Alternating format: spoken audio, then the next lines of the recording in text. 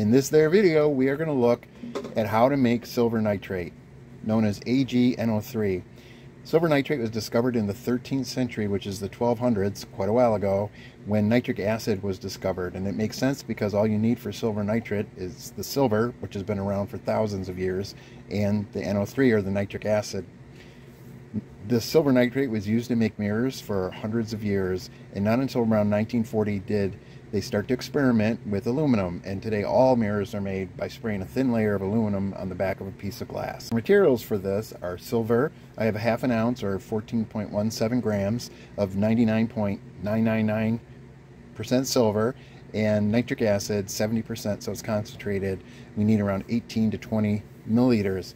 And in studying up for this, I've not done this before, it was interesting. There's no clear instructions on how much of the nitric acid to add. You just need to add enough until your silver completely dissolves. For our method, we need just a couple of beakers and a heat source. We'll start by putting our silver nugget, our 99.999% silver nugget in here, and then we'll add our 70% nitric acid. And as I was saying, I'm going to start with around here. I may have to add a little bit more to get the silver to completely dissolve. At room temperature, this does start to work, but if you add some heat, it goes much quicker. Nitrogen dioxide will be formed, that brown gas, which is rather toxic, so you need to do this under a fume hood or outdoors. Once your silver has completely dissolved, you want to let this cool, and crystals will form of silver nitrate automatically. Very simple. When that's done, you really need to wait out the evaporation of the rest of the liquid in here, a solution, and then break up your silver nitrate crystals. These are sensitive to light to some degree, so you want to protect, once you have the crystals, you want to protect them from light as much as you can. They will also stain your hands black, so be careful about that and wear gloves. Okay, I'm looking forward to doing this. Let's go ahead and start. I placed my 100 milliliter beaker on top of the heat source there, and I have here my silver, which is, if you can read this, half an ounce, which is 14.17 grams. And it's stamped on the other side with the company that made it. And you know, when you have a pure piece of silver like this, sometimes the last thing you want to do is do chemistry with it, but that's what we're doing. So I'm going to place this in here, like so. I've got the fume hood on, and I'm going to add the nitric acid now. And I just want to add enough to cover it, so I wasn't sure how much that would be. I figured it'd be between 15 and 20 milliliters.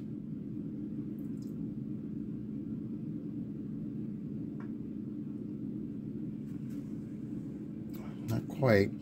You can see that it's starting to react a little bit more.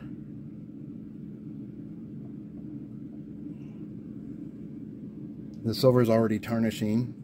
It's not that bright, shiny color anymore. And the reaction's going, but we need some additional heat, and that's why it's on a hot plate. So I'm going to turn that up here and be back when this starts to react a little bit more.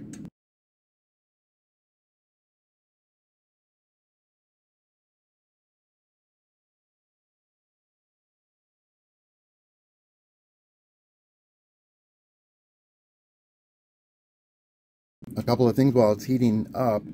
You have to do this under a fume hood or outdoors because the nitrogen dioxide, that brown gas, is going to be formed. And I realize as I say that nitrogen dioxide has the word die in it.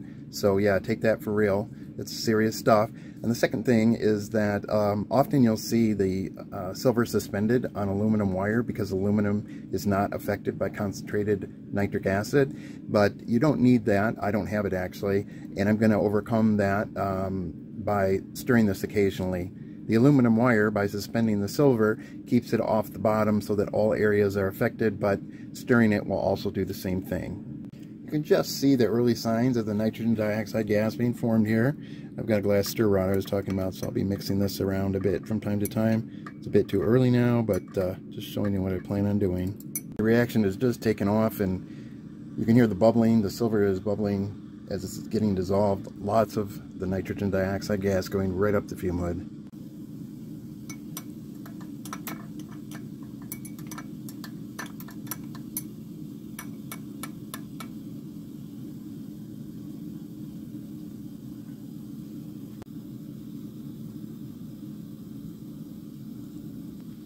The reaction does seem to be dying down just a little bit. Trying to find that chunk of silver. Oh, there it is. There's still I would say about half of it left, so I may need to add some more nitric acid to this to completely dissolve it. I'm going to add about another 4 milliliters of concentrated nitric acid here, just because there's some silver left there. We'll get this reaction going again until all that silver is gone. There we go.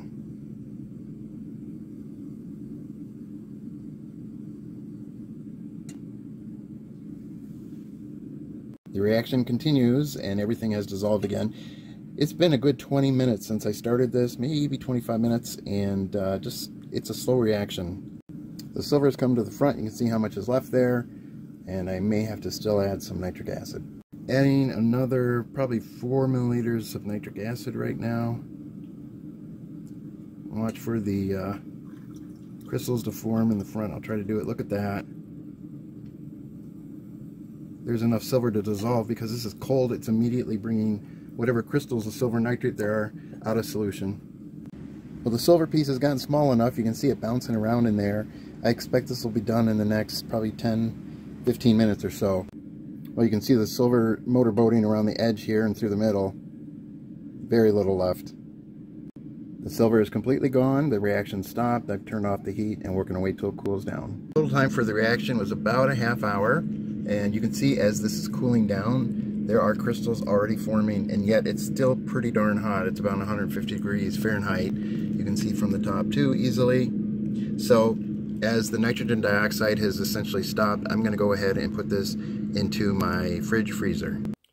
This is cooled down completely, and it is one solid chunk of silver nitrate crystals in there.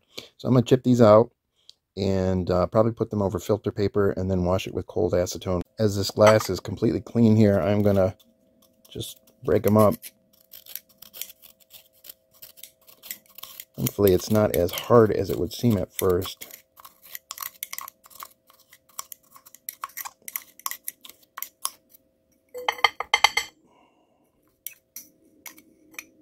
Took a minute to chop those up finally, so when they're washed, they will, of course, get covered as much as possible. This is just a sheet of aluminum. I made this some time ago for this kind of weird purpose here. So I'm going to put them all up on here, and then I'm going to take and turn it and put them in here.